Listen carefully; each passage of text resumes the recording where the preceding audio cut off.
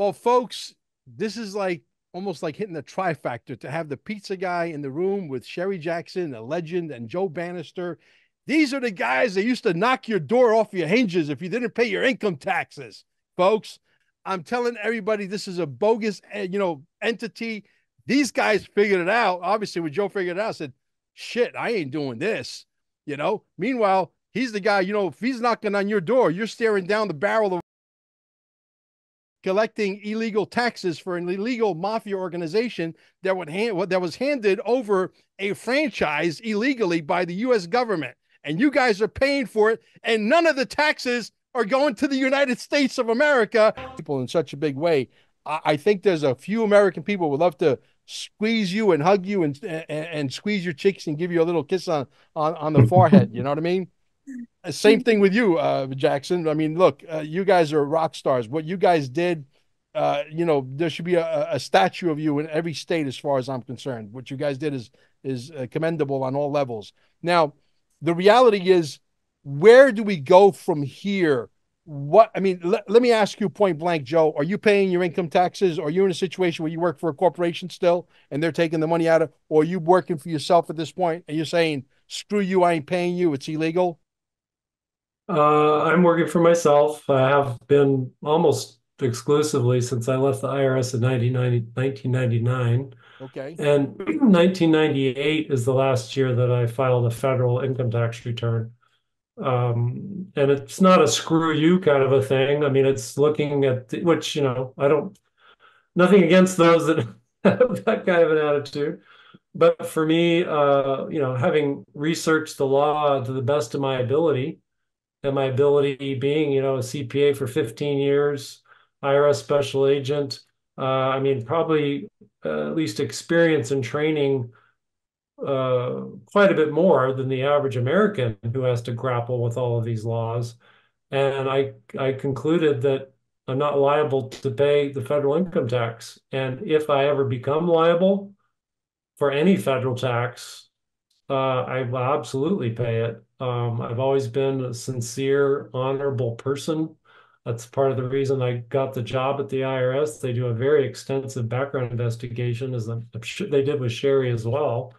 So they already were concerned about my ethics and my integrity, and that's never changed. So anyway, I'm so it's not a screw you if I end up owing a tax. Of course, I spent many, many years asking for them to show me. That ended up being a pivotal part of my criminal trial, which, I don't know if we'll get into or not, but the IRS loves to pick off people who want to try to tell the truth. And of course, they've tried many different ways with me, but it actually became a pivotal part of my trial, just how much effort I made in trying to get them to answer my questions. They don't like to answer questions, do they? No, they don't. Especially when the questions are a little bit difficult. Yeah, I mean they're really standard questions like show me Show me the show me the law. The law law doesn't as exist. Exactly. Yeah. I'm being facetious. I'm being sarcastic. You know what I mean? But, look, yeah. Well, that's Sherry, famous. That's Sherry's famous line, in Freedom to Fascism. Show me the law. exactly. Yeah. Sherry, what prompted you to make this new website, screw the IRS challenge.com? Okay. What is it? Or is it screw the IRS? No, it's stick it to the IRS See, I already changed the name. challenge.com. Yeah. So, we already talked about my prison situation. So when I got out, I wrote a book called How to Stick It to the IRS. And one of my mentors said, Sherry, you just got out of prison and you got the balls to write a book called How to Stick It to the IRS. And I said, they stuck it to me. I'm sticking it back to them. So the challenge, the Stick It to the IRS challenge is basically us pouring out our hearts about how people can maneuver their finances in a way that will have them keeping more of what they earn. I believe that 95% of the people are too afraid to just go head on and say, I'm not filing anymore. So that 95 to 99% of the people need to figure out, instead of trying to cut the head off the beast, how to starve the beast.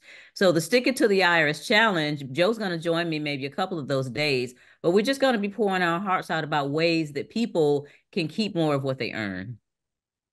I couldn't agree more. I mean, in fact, we're all, I think, especially Sherry and I, but many others are realizing all these years, all these decades since the Federal Reserve Act and the income tax came into being, the government and the powers that be seem to have been content with just harvesting us like silkworms, just taking our money, our blood, sweat, and tears, and then they move to wanting us dead. Where are you on that? Do you know anything about the central bank digital currency, Joe and Dr. Sherry? A little bit. I mean, I like your attitude that, we shouldn't let it paralyze us. I mean, I do believe that I mean, look at how the Federal Reserve snaked in the Federal Reserve Act and what they had planned, and how I'm sure what they had planned has come come to fruition in more than their wildest dreams. So they got the time and the money and the resources to plan and figure out how to outsmart us, but eventually the truth does prevail. So I like your attitude to not get too freaked out about it, but on the other hand, keep an eye on the enemy and what they're up to, and know that in the past they've been pretty successful in pulling one over on us.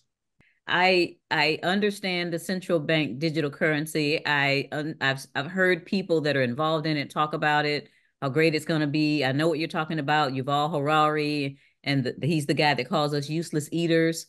The central bank digital currency is all about control. If we were to get into something like that, we would be slaves.